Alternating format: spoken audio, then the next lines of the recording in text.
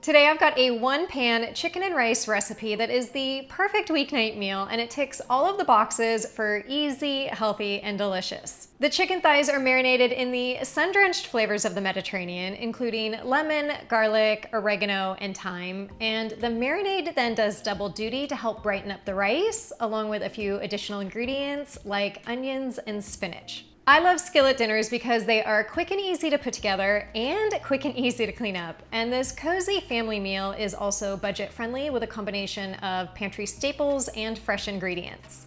So let me show you how to make it.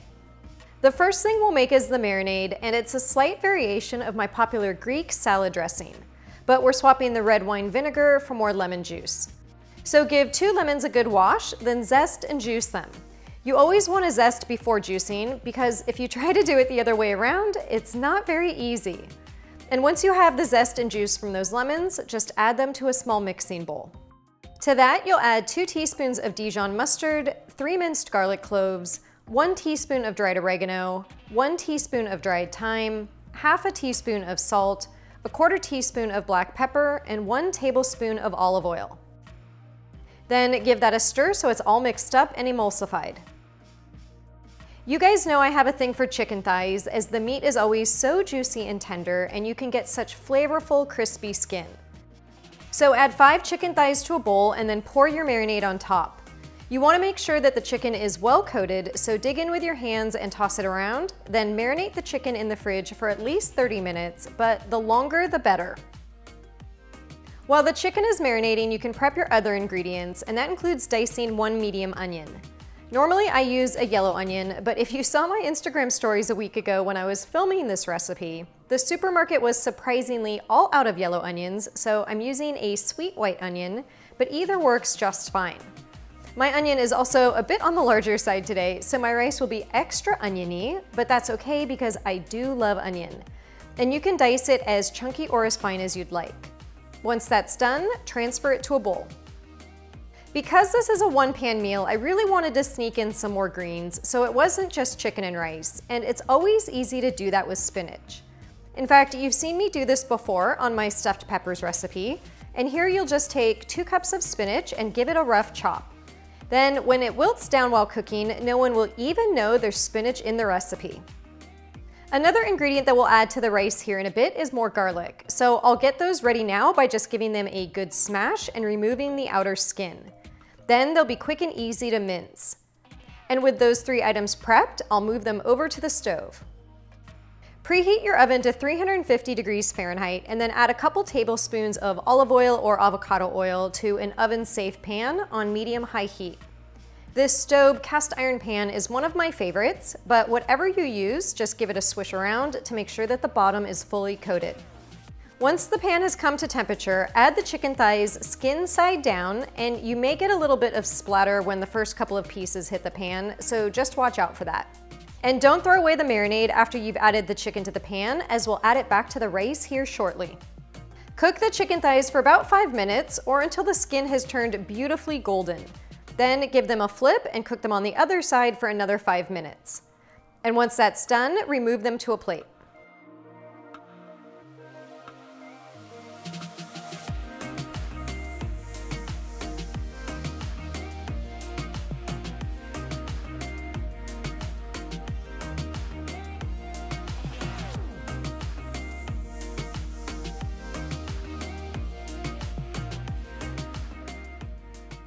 Now we want to soak up some of that fat and grease from the pan, but not all of it, as we'll use it to saute the onions and it's loaded with flavor.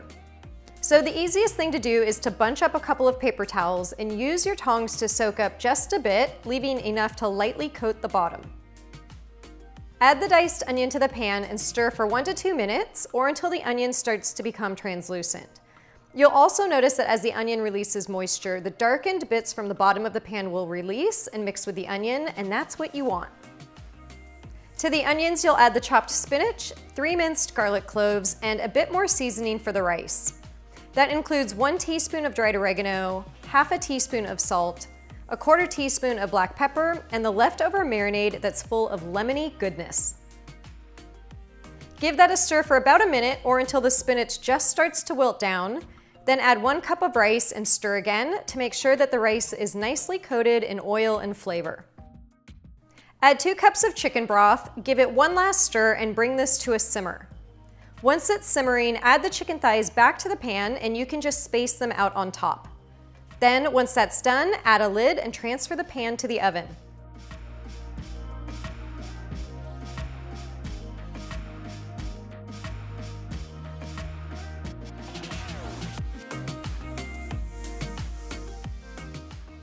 You'll cook the chicken and rice for about 35 minutes with the lid on, then remove the lid and cook for another 10 minutes. This allows any extra moisture to evaporate from the rice. And you can always test if your rice is done by fluffing it up with a fork. The rice will look really dark when you first remove it from the oven, and that's because the spinach and onions rise to the surface when cooking. But as soon as you fluff it up with a fork, you'll see the golden colored rice underneath. And you'll smell this amazing aroma of lemon and oregano and garlic, which is just divine. Before serving, you can garnish with lemon zest or grilled lemon slices and a sprinkle of chopped parsley for a pop of bright green. This one-pan chicken and rice recipe is incredibly flavorful, and if you're a family of 4, you might have to arm wrestle to decide who gets that last 5th piece. I'm fortunate that I get to enjoy this entire pan all by myself. I just put the leftovers in storage containers and enjoyed it all week long.